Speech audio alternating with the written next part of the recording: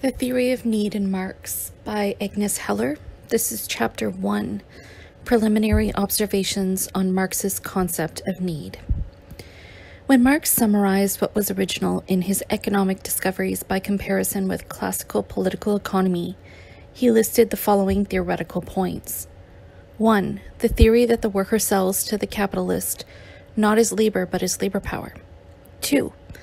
An elaboration of the general category of surplus value and the demonstration that profit, interest, and ground rent are merely phenomenal forms of surplus value. 3. The discovery of the significance of use value. Marx points out that the categories value and exchange value are not new but are taken over from classical political economy. An analysis of these three discoveries, which Marx attributes to himself, will show that in some way they are built upon the concept of need. First, let us examine use value. Marx defines the commodity as use value in the following way. A commodity is a thing that by its properties satisfies human needs of some sort or another. In this context, it is irrelevant whether the needs are in the stomach or in the imagination. Satisfaction of a need is the sine qua non of any commodity. There is no value, exchange value, without use value, satisfaction of needs. But use values, goods, may well exist without value, exchange value, as long as they satisfy needs, which is precisely the definition of use values. It needs to be made clear from the outset that Marx uses the concept of need in order to make definitions, but that he never actually defines the concept of need itself. On no occasion does he describe what is to be understood by the term need. Use value then is defined directly in terms of needs. This is also true, indirectly perhaps, but in just as many parts of his work, of the idea that the worker sells his labor power to the capitalist. He gives use value and, in return, receives exchange value. What is it that determines the value which he receives, i.e., the value of labor power? We know the answer, the value of the means of subsistence necessary for the reproduction of labor power. The quantity of value which corresponds to a given level of productivity is in turn fixed by the needs of the worker. The totality of his needs for mere survival, including the maintenance of children, represents the lowest limit. However, on more than one occasion, Marx speaks of the historicity of these needs, their dependence on tradition, the cultural level, etc. We shall come back to this point. The worker then sells his labor power, i.e., a use value, to the capitalist. As we have seen, use value by definition satisfies needs, the need for the production of surplus value and for the valorization of capital. If labor power did not produce surplus value and the capitalist did not buy labor power, the capitalist relation would cease to operate. The law of capitalistic accumulation, metamorphosed by economists into a pretended law of nature, in reality merely states that the very nature of accumulation excludes every diminution in the degree of exploitation of labor, and every rise in the price of labor, which could seriously imperil the continual reproduction on an ever-enlarging scale of the capitalistic relation. It cannot be otherwise in a mode of production in which the laborer exists to satisfy the needs of self-expansion of existing values, instead of, on the contrary, material wealth existing to satisfy the needs of development on the part of the laborer. For the present, let us simply bear in mind that the statement that material wealth ought to serve the worker's needs of development is based squarely on a non-economic choice of values. But let us turn back now to the category of surplus value. We have seen that the production of surplus value satisfies a need, the need to valorize capital. But Marx also defines the possibility of producing surplus value in terms of needs. Throughout Marx's writing, there runs the idea that the possibility of producing surplus value comes about when a given society is capable of producing more than enough to satisfy its own vital needs. To be sure, Marx does not say that production of surplus value comes about in every such situation. but only that it is not possible without this surplus. The question of when the production of surplus value takes place and when it does not is a specific problem, a function of the interaction of innumerable factors. From the standpoint of its historical origins, the production of surplus value establishes and reproduces private property and the division of labor, which, at least in its origins, is the same thing. The development of the division of labor and thus of productivity creates not only material wealth, but a wealth and diversity of needs. It is because of the division of labor that needs too are divided. The position of need within the division of labor determines the structure of need, or at least its limits. This contradiction reaches its peak in capitalism and becomes, as we shall see, the greatest antinomy in the antinomy system of this society. We can see then that in the new economic discoveries which Marx regarded as his own, the concept of need plays one of the main roles, if not actually the main role. One only has to look at the categories which he consciously passed over to realize that need plays no part in them. Classical political economy did not attribute any importance to use value, which therefore presented it with no problems. The worker sells his labor to the capitalist, but both the aspects of this act that relate to needs are missing. And when profit, interest, and ground rent enter the discussion, no reference to needs appears here either. Of course, this does not mean that the concept of need played no part in classical political economy. On the contrary, it could even be said to have been a decisive concept. But the perspective and the context are entirely different from Marx's. The analysis and assessment of need are developed from the point of view of capitalism, and they are therefore purely economic. Economic value is the only value, the highest of all values. It cannot be transcended from any other point of view. The needs of the worker appear as limits of wealth and are analyzed as such. At the same time, however, the need that appears in the form of effective demand is a motive force and a means of economic development. In the economic and philosophic manuscripts of 1844, Marx is already passionately rejecting the purely economic concept of need as resulting from the standpoint of capitalism. With regard to political economy, he writes, "Everything that goes beyond the most abstract need, be it in the realm of passive enjoyment or a manifestation of activity, seems to him, the economist, a luxury." And further on, society as it appears to the political economist is civil society, in which every individual is a totality of needs and only exists for the other person, as the other exists for him, insofar as each becomes a means for the other. The negative tone is quite unequivocal. It is based on the Kantian imperative by which man should not be a mere means for other men. According to Marx, the reduction of the concept of need to economic need is an expression of the capitalist alienation of needs. In a society in which the goal of production is not the satisfaction of needs, but the valorization of capital, in which the system of needs is constituted from the division of labor, and need appears only on the market in the form of effective demand. Later, we shall examine the structure of need in the society of associated producers, which Marx presents to us. Here we want to draw attention only to one aspect of it. The society of associated producers cannot be distinguished from capitalism by a constant increase in productivity. In such a society, the increase in production is correlated with the quantity and quality of the use value. The material wealth of society advances. It satisfies and at the same time produces needs. It bears no direct relationship to the production of value, exchange value, because this relates to the necessary labor time. Through the mediation of the law of value, however, the increase in productivity can also be related to needs. By this law, the socially necessary labor time is diminished, with the consequent possibility for the worker of satisfying a higher level of needs.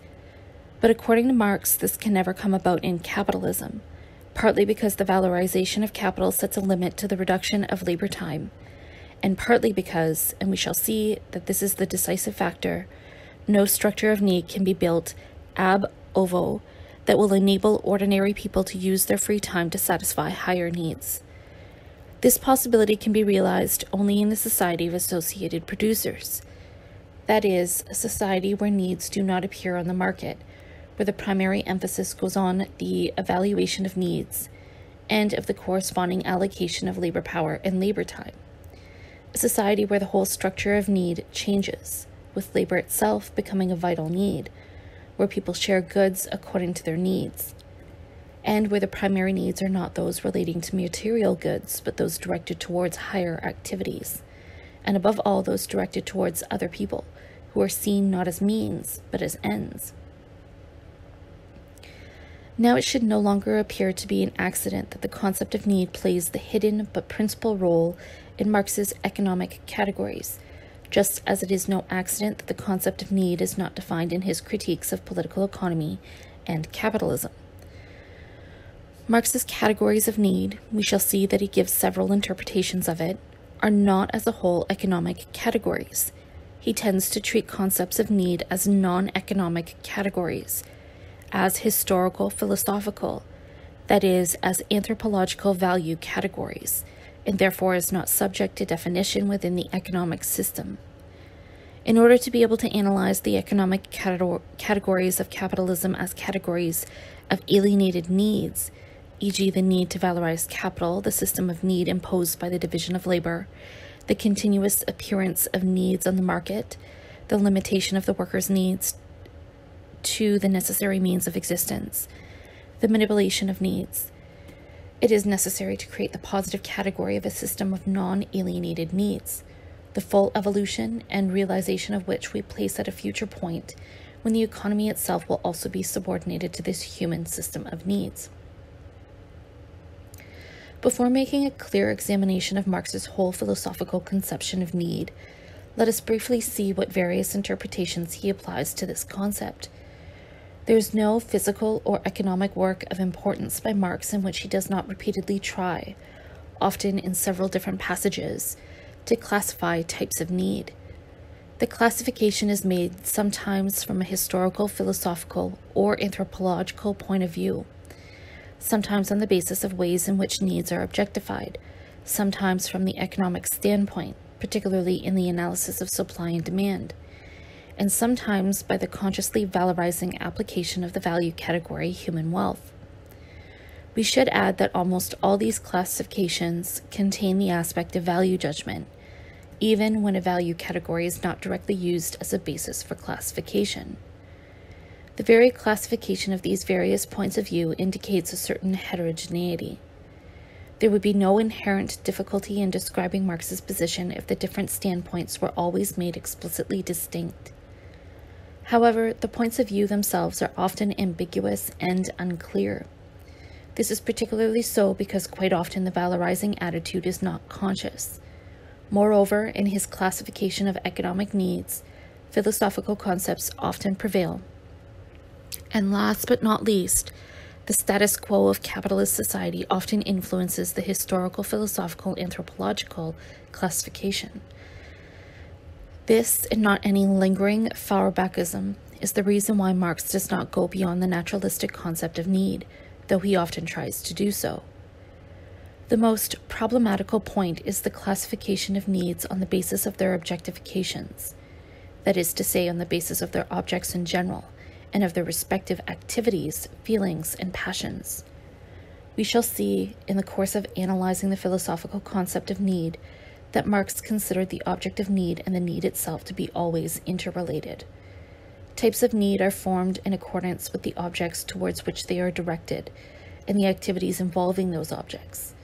Marx's most general classification in this sense is between material and spiritual goods, although he also mentions political needs, the needs of social life, and the needs of labor, activity. In this classification, the value judgment is not a general sustained standpoint. The satisfaction of material needs is not only the basic condition of human existence. The expansion of material needs is at the same time a sign of the enrichment of man. However, there's still a certain spiritual need which can be alienated. The value judgment affects the totality of the structure of need. We shall return to this point later. Of course, there are individual passages from Marx where a different emphasis in one or another direction can be found, but this is always only functional to the examination of the problem, and one cannot draw conclusions from such passages relating to the totality of his conception. The historical, philosophical, anthropological classification is based on two categories, that of natural needs and that of socially produced needs. The first are synonymous with physical or necessary needs. The second correspond to social needs, at least in the applied sense of the word. How does Marx interpret these needs? In the economic and philosophic manuscripts of 1844, he writes, "Man produces even when he is free from physical need and only truly produces in freedom therefrom." Physical needs correspond here to biological needs, which are directed towards maintenance of the mere conditions of life. Marx, despite the appearance of the terminology, separates himself here from the naturalistic interpretation, as he does in many of his mature writings. This is not only the case when he is speaking about a radically new human social content in animal biological needs, a content which, apart from one or two formulations, is quite clear in Marx later on. It is also the case when he is considering the reduction of human needs to needs which, though they have a social content, are of a biopsychological nature, a product of capitalist society. It is bourgeois society that subordinates the human senses to crude practical needs and makes them abstract by reducing them to mere needs of survival. For this reason, needs aimed merely at survival cannot form a general, historical, philosophical group of needs which is independent. Later, as a consequence of the economic point of view, a classification becomes necessary which, more or less modified, that is, with a different interpretation, appears in the writings of his maturity, the distinction between natural and socially produced needs. As I have already said, the economic point of view is an explanation of the origin of surplus labor and surplus value, and of the possibility of their existence. But it is also motivated by the status quo in capitalist society as the point of departure for Marxist analysis, and by the discovery of exploitation as the leading motive in the critique of capitalism. We ought now to concern ourselves with the contexts in which these categories appear. We shall underline the most important aspects. In the Grundrisse, Marx speaks of the capacity to consume as the creator of needs in capitalist society, and distinguishes the needs created by society from natural needs. In the same work regarding capitalism, he says, Capital's ceaseless striving towards the general form of wealth drives labor beyond the limits of its natural paltriness, and thus creates the material elements for the development of the rich individuality, which is as all-sided in its production as in its consumption, and whose labor also therefore appears no longer as labor, but as the full development of activity itself, in which natural necessity in its direct form has disappeared, because a historically created need has taken the place of the natural one. And further on, luxury is the opposite of the naturally necessary. Necessary needs are those of the individual himself reduced to a natural subject. The development of industry suspends this natural necessity as well as this former luxury. In bourgeois society, it is true it does so only in antithetical form, in that it itself only posits another specific social standard as necessary, opposite luxury.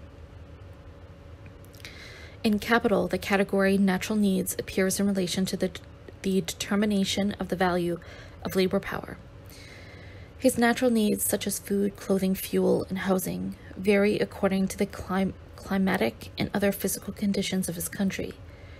On the other hand, the number and extent of his so-called necessary needs, as also the modes of satisfying them, are themselves the product of historical development, and depend therefore to a greater extent on the degree of civilization of a country, more particularly on the conditions under which, and consequently on the habits and degree of comfort in which, the class of free laborers has been formed. In contradistinction, therefore, to the case of other commodities, there enters into the determination of the value of labor power a historical and moral element. Finally, the value of labor power is defined as follows. The value of labor power is determined by the value of the necessaries of life habitually required by the average laborer. The classification given appears here for the first time. On the difference between the value of labor power in different countries, Marx also writes, "In the comparison of the wages in different nations, we must therefore take into account all the factors that determine changes in the amount of the value of labor power. The price and the extent of the prime necessaries of life as naturally and historically developed.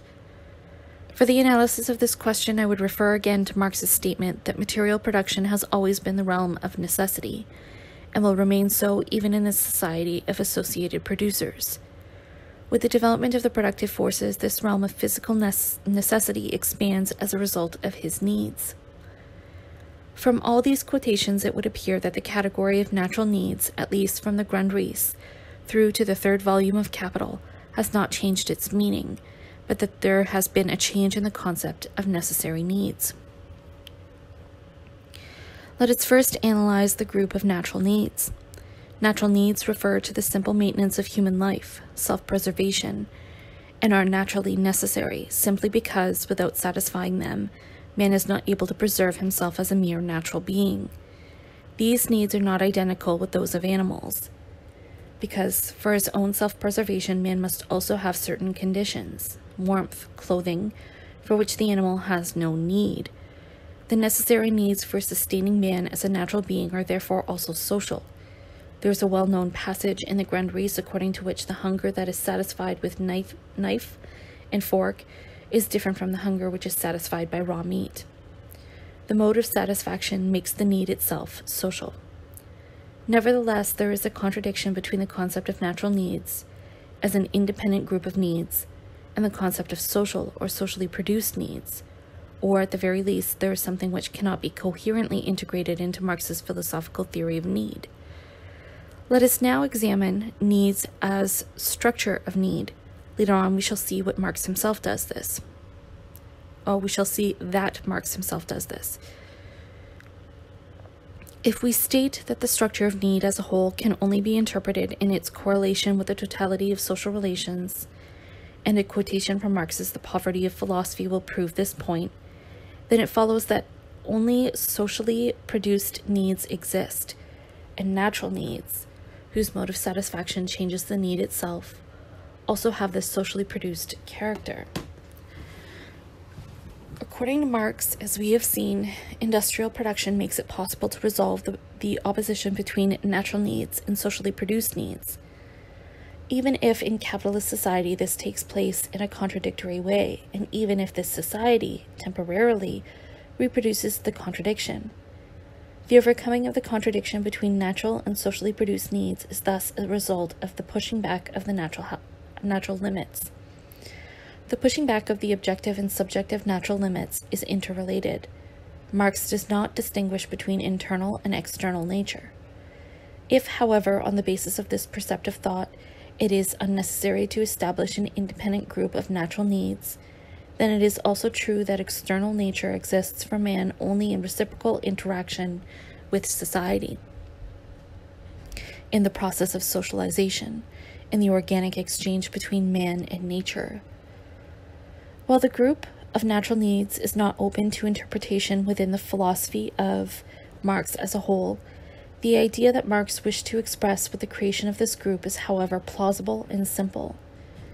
It is only industrial production and the capitalist development of productivity that definitively, in Marx's terms, irrevocably, caused the maintenance of sheer physical existence to cease to be a special problem and goal, shaping the practice of man's daily life.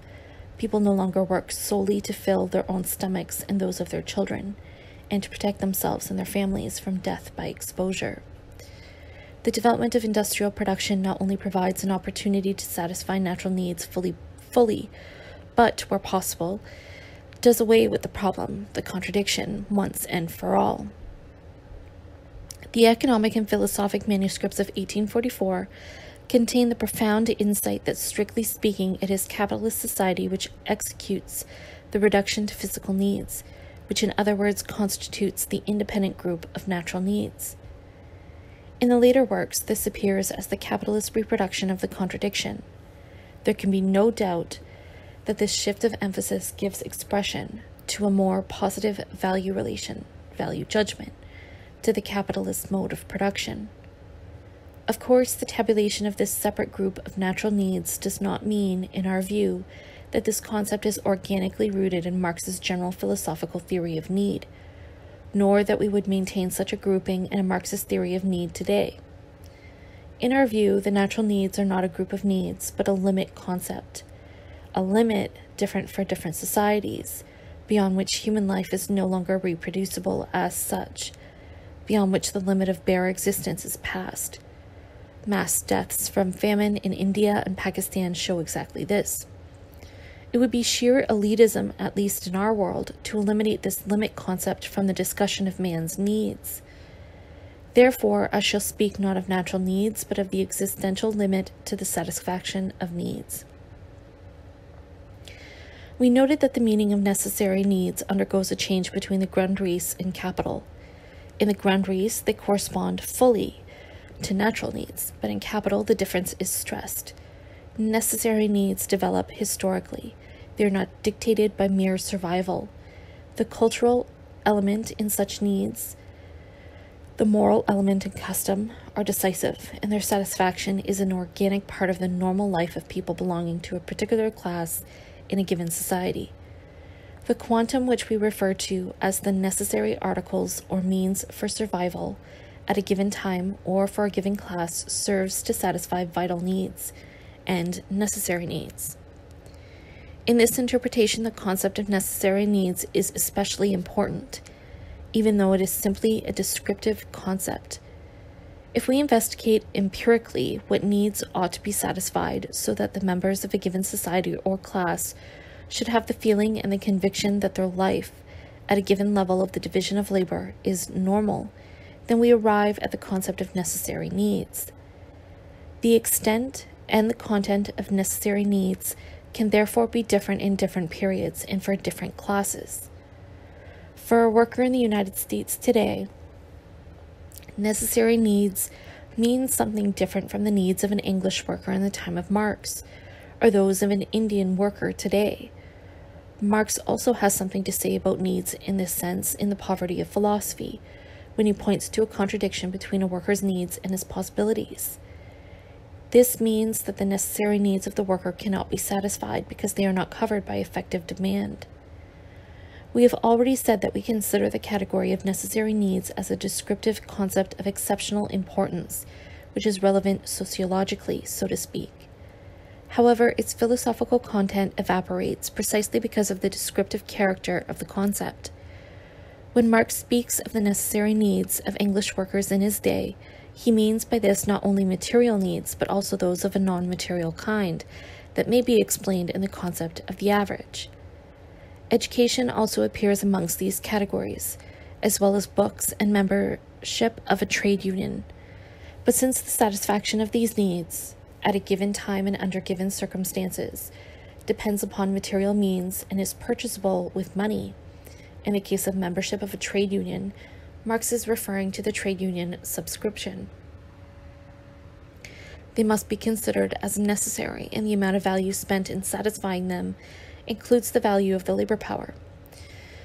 However, individual needs do not belong to this category. Such needs cannot be average, and in particular, their satisfaction is not purchasable. So some needs which are alike fall into different categories. Meat comes into the category of necessary needs, artichokes into that of luxury needs. On the other hand, some needs that are different in kind fall into the same category. Whiskey and trade union subscriptions are necessary needs. When, however, Marx defines the characteristics of necessary needs not empirically, but philosophically from the standpoint of content, he reaches quite different results. The realm of material production is and remains so in the Society of Associated Producers, the realm of necessity. In this sense, necessary needs are the needs that are constantly growing out of material production. In the Society of Associated Producers, material needs in consumption and production have to be measured, and the labor power as well as the labor time which corresponds to it have to be distributed. In this context, and on the basis of this interpretation, Spiritual and moral needs, those that relate to the collectivity, are the opposite of necessary needs.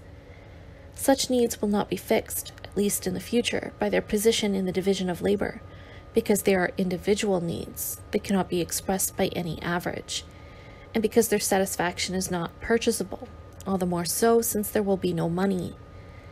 These would thus be the so-called free needs, a characteristic peculiar to the realm of freedom. Let us turn briefly again to the problem of the naturalistic determination of natural needs. Since need for Marx, as we have already seen, is a kind of subject-object correlation, it is obvious that the problem also occurs from the point of view of the object of the need, that is, from the point of view of use value. The naturalistic interpretation of needs presupposes a naturalistic interpretation of use value, just as the superseding of the former presupposes the superseding of the latter. With regard to this problem, all we can do is to indicate a tendency. It so happens that Marx gives different interpretations in one and the same work. In Capital, use value is defined as the natural form of the commodity, which expresses the relation between the individual and nature. This same definition is to be found in the economic manuscripts of 1857 to 58. In theories of surplus value, a similar naturalistic conception is to be found. Indeed, it goes further. Use value expresses the natural relation between things and men, the existence of things for men. Exchange value is the social existence of the thing. However, in the same volume, there is the following statement. The autonomous material form of wealth disappears and does not appear again except as a manifestation of man. Everything that is not the result of a human activity of labor is nature, and as such is not social wealth. The phantom of the world of commodities disappears and does not reappear except as a constantly disappearing and constantly regenerated objectification of human labor. If we now investigate the manner in which Marx grouped needs together from the economic point of view, according to supply and demand, we shall, albeit not definitively, move away from the conceptions discussed above. In Marx, the groups of needs, which are respectively necessary and luxury needs, are true and luxury needs, or true and imaginary needs, do not always and unconditionally have an economic meaning. The coupled phrase natural needs, luxury needs appears only in the Grundrisse, where Marx, as we have seen, does not yet distinguish the former from necessary needs. The division, which can be interpreted unambiguously only by means of the economic categories, also contains, generally speaking, historical philosophical elements, and very often carries a valorizing emphasis. The question is whether it is possible to categorize needs, or the objects towards which they are directed, on the basis of their content and their quality, along with the categories of necessity and luxury, or whether it is solely and primarily effective demand that decides whether a need and the object related to it are a luxury. In the poverty of philosophy, the two solutions are not sufficiently distinguished. It must be admitted that Marx inclines towards the purely economic interpretation. In his polemic with Proudhon's conception that the most used objects are at the same time the most useful, and according to which spirits ought, for example, to be classed as one of the most useful consumer goods, Marx makes the point that production decides on the concrete content of necessary needs. The more labor power is employed in the manufacture of an article, the more it approximates to the group of luxury products. In the same work, there also appears a non-economic definition that contradicts this interpretation. Marx writes as follows. The most indispensable objects, like corn, meat, etc., rise in price, while cotton, sugar, coffee, etc., fall to a surprising degree, and even among comestibles proper, the luxury articles like artichokes, asparagus, etc., are today relatively cheaper than foodstuffs of prime necessity. In our age, the superfluous is easier to produce than the necessary. However, in this interpretation, luxury products or luxury needs are no longer an economic category. They appear instead as the counterpart of the descriptive sociological concept of necessary needs. and moral elements and historical elements, custom, etc., play an incisive role. In this case, luxury needs are all those things that by custom do not belong to the system of need of the labor force. The economic interpretation, by contrast, considers something a luxury article if its object, possession, consumption of the object, lies beyond the power of acquisition of the working class. In this latter sense, it cannot be said that luxury products become cheap, but only that the product which becomes cheaper than others used for similar purposes is no longer a luxury product. It can be shown with examples that this has come about in a de facto way. Today, sugar and artichokes are certainly not luxury goods. Similar problems are posed in relation to this same classification in the second volume of Capital, where consumer goods are subdivided in the following way. 1. Consumer necessities, regardless of whether such a product as tobacco is really a consumer necessity from the physiological point of view, it suffices that it is habitually such. And 2. Articles of luxury, which enter into the consumption of only the capitalist class, and can therefore be exchanged only for spent surplus value, which never falls to the share of the laborer. I believe that this is the only relevant interpretation for determining what are luxury products and luxury needs.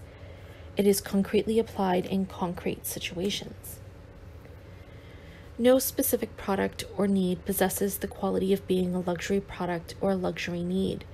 That is determined solely by the question of whether the object is possessed and used, and therefore the corresponding need is satisfied by the majority of the population, or only by that minority which represents a significantly higher level of purchasing power as a result of the social division of labor. As a consequence of increasing productivity and as a consequence of changes in the social structure, needs that originally were luxury needs become necessary needs, without their undergoing the slightest qualitative modification. The opposite may also happen. Marx had already drawn attention to the fact that at the beginning of the process of capitalist reproduction in England, a part of what had earlier been necessary needs became luxury needs.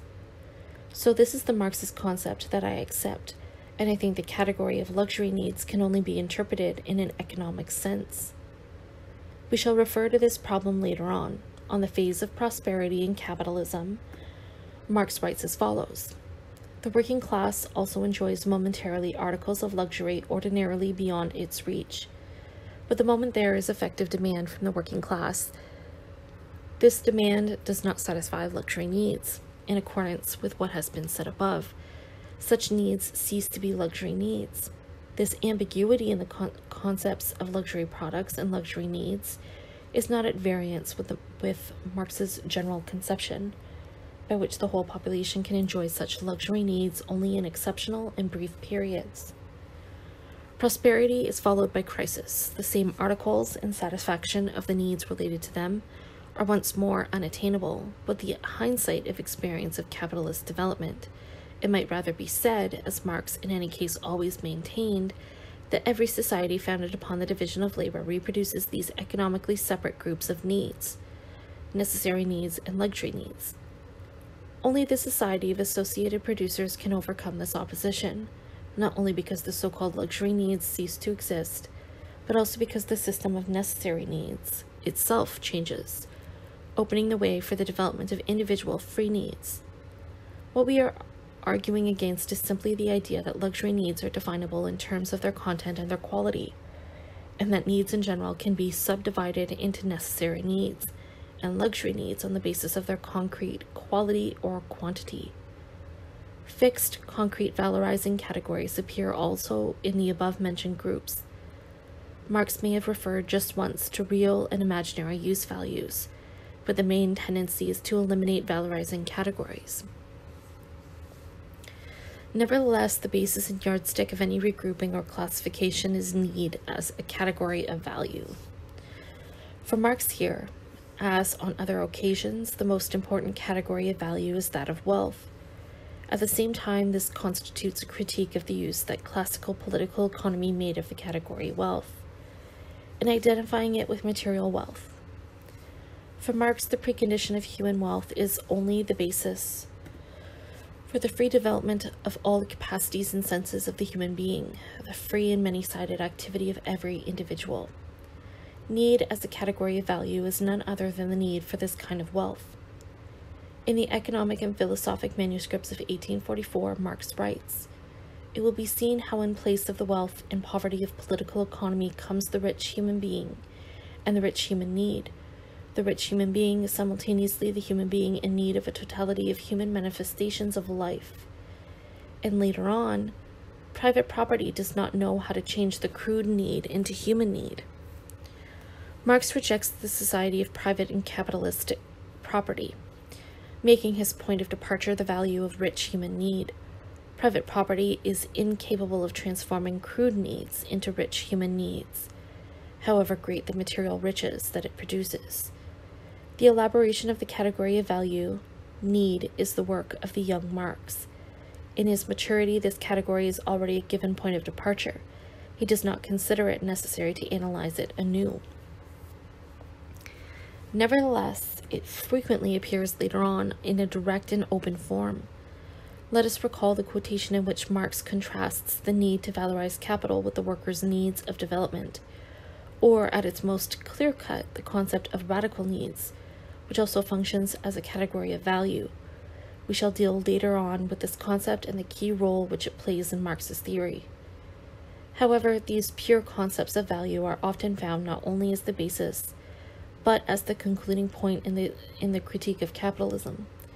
There are not too many necessities of life produced in production or in proportion to the existing population. Quite the reverse. Too little is produced to decently and humanely satisfy the wants of the great mass. But one does not need to fall back on examples of pure categories of value in order to demonstrate that every judgment concerning needs is measured on the basis of the positive value of rich human needs. What else could have served as Marx's basis for rejecting the bifurcation between luxury needs and necessary needs? How else could he have denounced a society which creates wealth on the one hand and poverty on the other?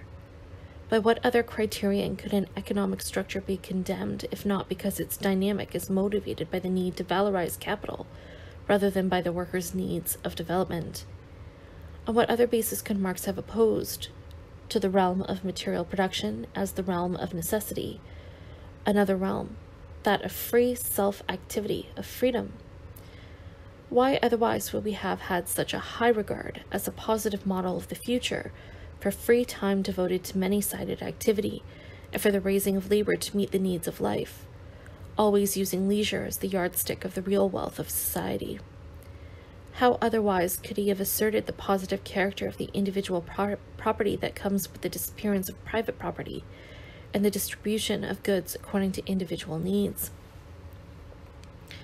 Bernstein's penetrating scrutiny discerned the value judgment in Marx's attitude and sought to remove it from the economic analysis of capitalist society, when in fact the two aspects are inseparable. Without premises of value, Marx's work would be a merely implicit critique of capitalism, lacking an inherent investigation into the nature of capitalism. He would be an anti-capitalist romantic.